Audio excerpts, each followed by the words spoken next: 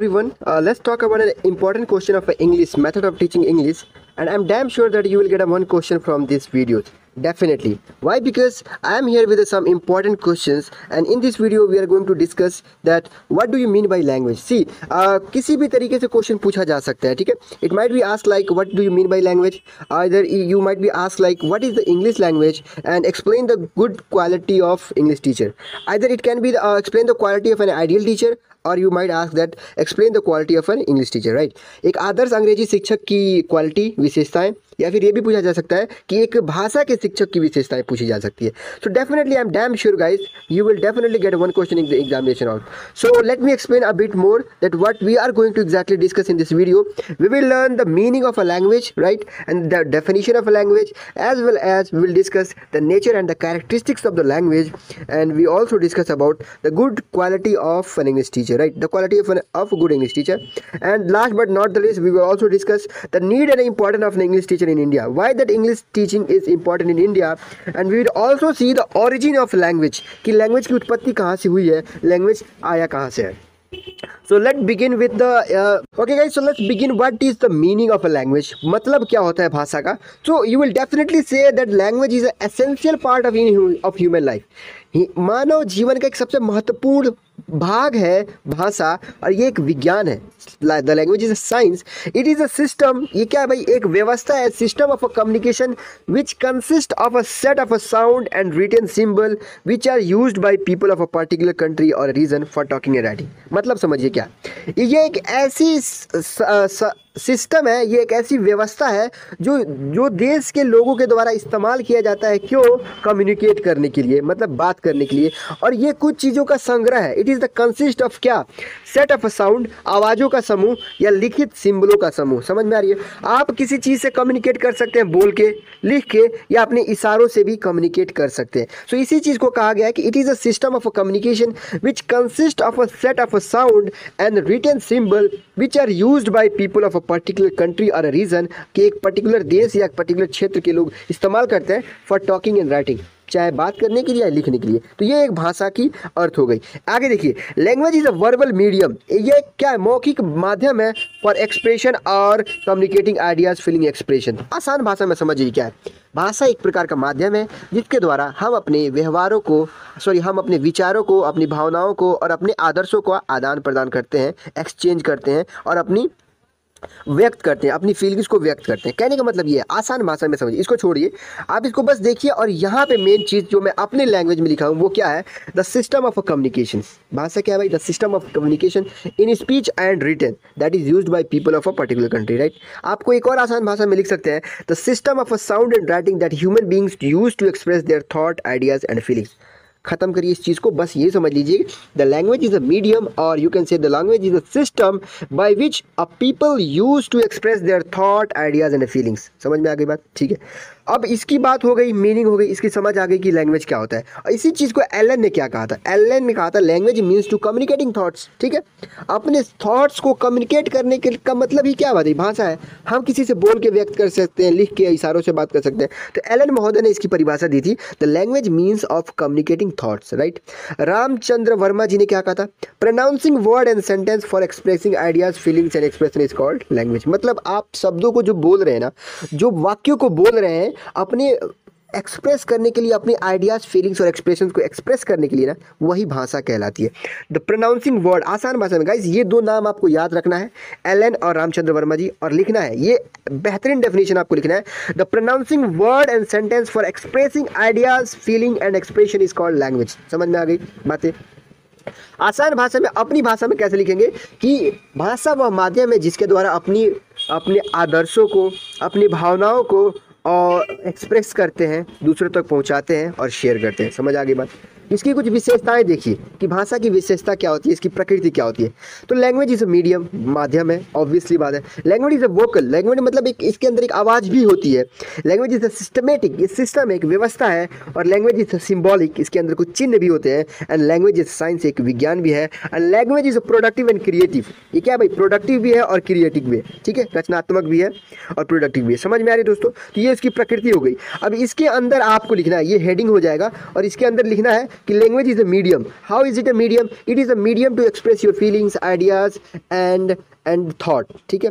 अब vocal, how is it a vocal? Because it's consist sound, it's produce words, तो ये vocal हो गई। How is it a system? It is a system which connect a good relation between two words, to people, to religions and two reasons. दो क्षेत्रों, देशों और दो व्यक्तियों के बीच में एक सिस्टम, एक कनेक्शन पैदा करता है, इसलिए सिस्टम हो गई।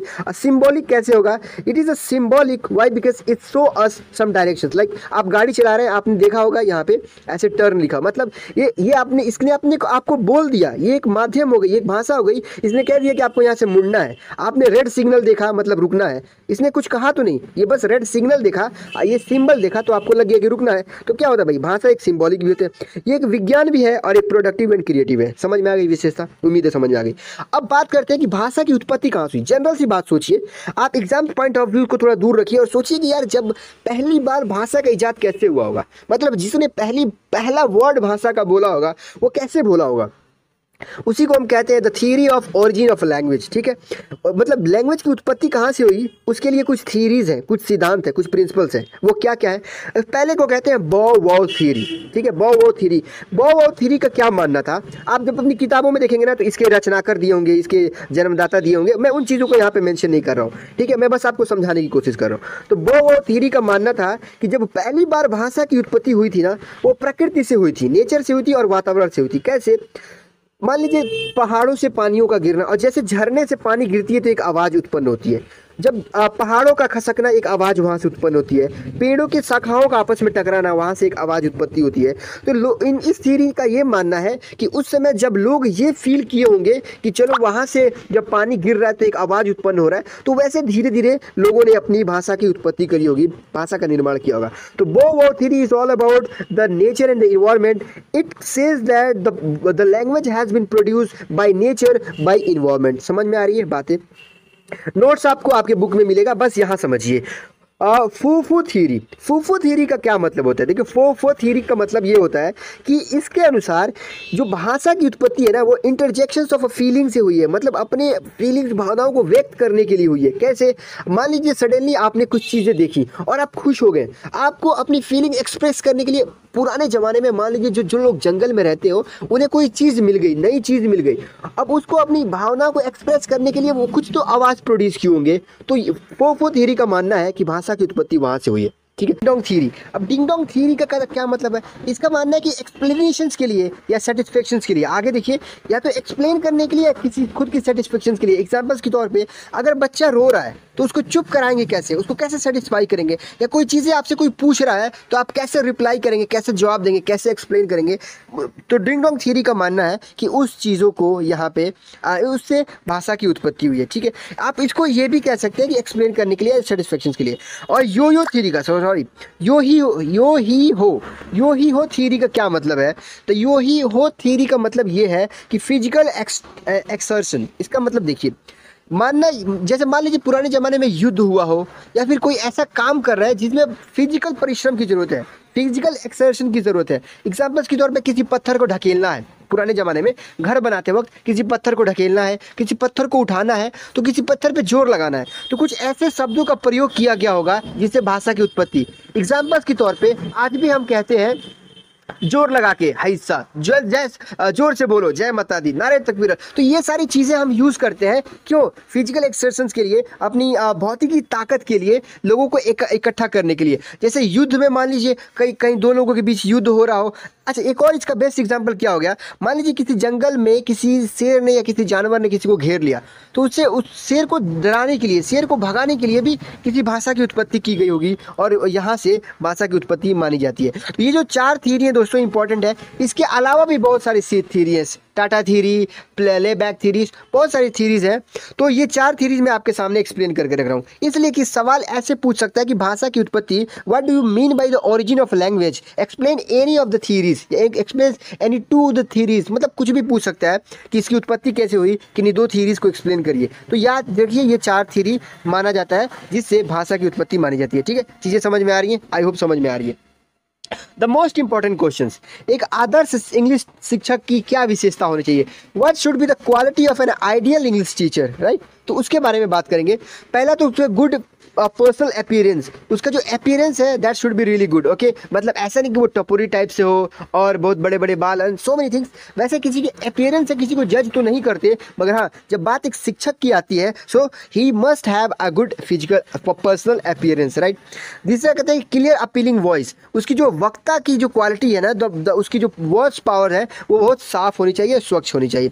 मेंटल इक्वालिटी, ठीक है, मेंटल क्वालिटी मतलब उसकी मानसिक रूप पे वो स्वस्थ होना चाहिए, सही होना चाहिए, और वो खुद में एक ऑनेस्ट, सिंसियर और पंक्चुअल होना चाहिए कि कभी भेदभाव ना करे जाति, धर्म और जेंडर के आधार पर। वो नेक्स्ट है दोस्तों faith in the international cooperation, मतलब उसको यकीन होना चाहिए अंतर्राष्ट्रीय कोऑपरेशन में, right. The knowledge of democratic value, उसको ज्ञान होना चाहिए डेमोक्रेटिक वैल्यूज़ के बारे में कि एक लोकतांत्रिक देश में क्या वैल्यूज़ है, क्या महत्व है, ये चीज़ें क्यों इंपॉर्टेंट है, ये डेमोक्रेटिक वैल्यू के बारे में क्यों, क्योंकि इंडिया में पता है एक स्टूडेंट एक टीचर को मार नहीं सकता, एक हद तक वो डांट सकता है, समझा सकता है, मगर वायलेंस नहीं कर सकता। तो इन चीज़ों का भी ज्ञान होना चाहिए। Okay, the knowledge of a subject, subject का ज्ञान होना चाहिए, और प्रोफेशनल ट्रेंड होना चाहिए, वो शिक्षित होना चाहिए और ट्रेंड होना चाहिए, प्रशिक्षित होना चाहिए इंग्लिश लैंग्वेज में, वो उसको ट्रेनिंग मिली हुई चाहिए।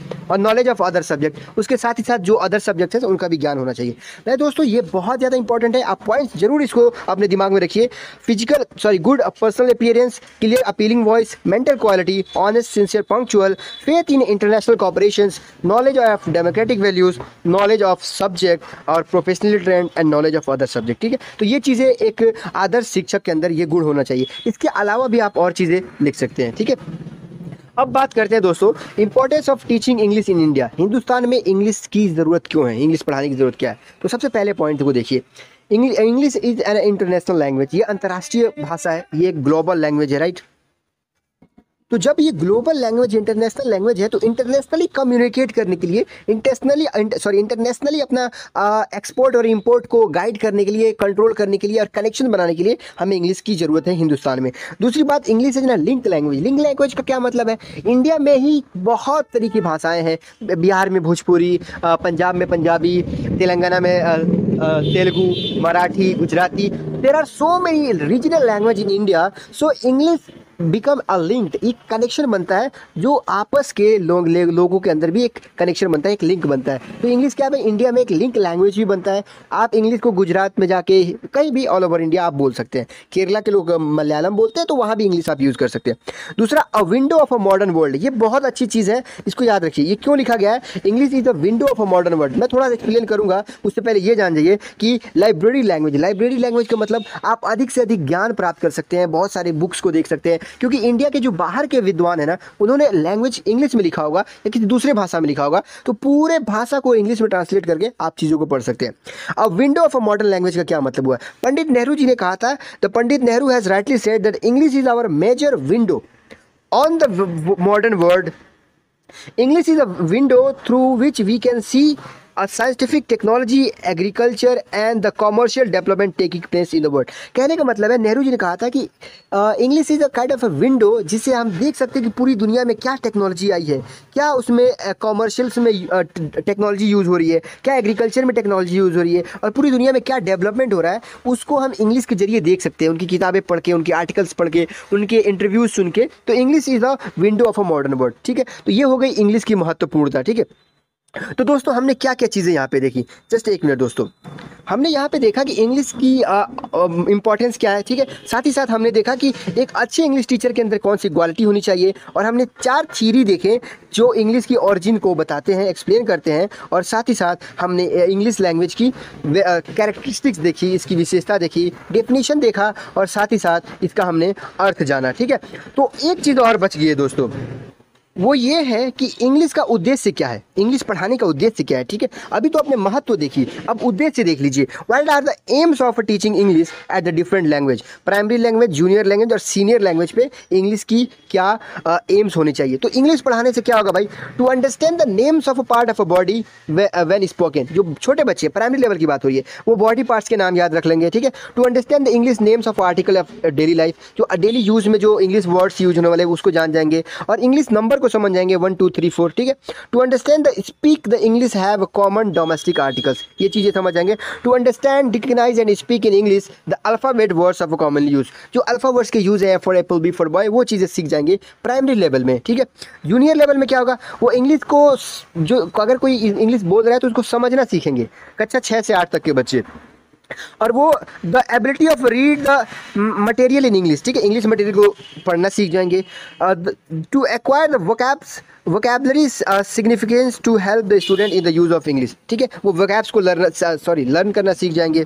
और to be able to make simple statement through English, वो छोटे छोटे स्टेटमेंट बनाना सीख जाएंगे। To respond in English to directions, calls, greeting etcetera, greetings और डायरेक्शंस को वो रिस्पॉन्ड करना चाहेंगे, good morning sir, good afternoon sir, okay, come in, thank you, good afternoon, तो ये सारी चीज़ें वो थोड़ी सी ग्रीटिंग सीख जाएंगे।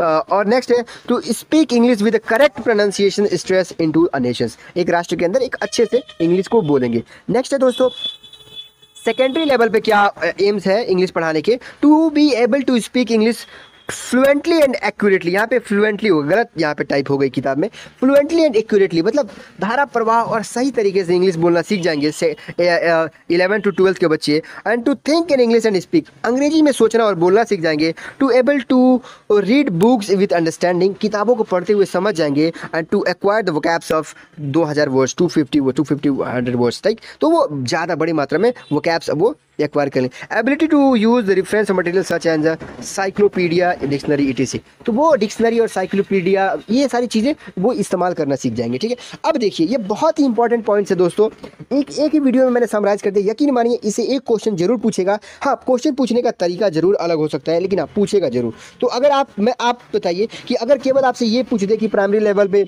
इंग्लिश पढ़ाने के उद्देश्य से जूनियर पे और सेकेंडरी पे आप इजीली लिख सकते हैं, प्लीज़ हाँ इसको लिखिएगा जरूर। अगर मान लीजिए आपको इंग्लिश का महत्व पूछे तो बताइए कि इंग्लिश ग्लोबल लैंग्वेज है, पूरी दुनिया से कम्युनिकेट करने के लिए इंग्लिश ज़रूरत है, और इंग्लिश को अंतर्राष्ट्रीय भी राष्ट्रीय के अंदर भी दो राज्यों के बीच में भी कम्युनिकेट करने की जरूरत है। एंड ये चीज़ें तो आप जरूर लिखिएगा कि अ window of a modern world, ये एक खिड़की की तरह होती है, एक हमें रास्ता दिखाती है कि देश से बाहर दुनिया में क्या क्या डेवलपमेंट हो रही है, क्या क्या टेक्नोलॉजी यूज़ हो रही है, कॉमर्शियल में, एग्रीकल्चर में, एजुकेशन में, उन चीज़ों को इंग्लिश के जरिए हम जान सकते हैं।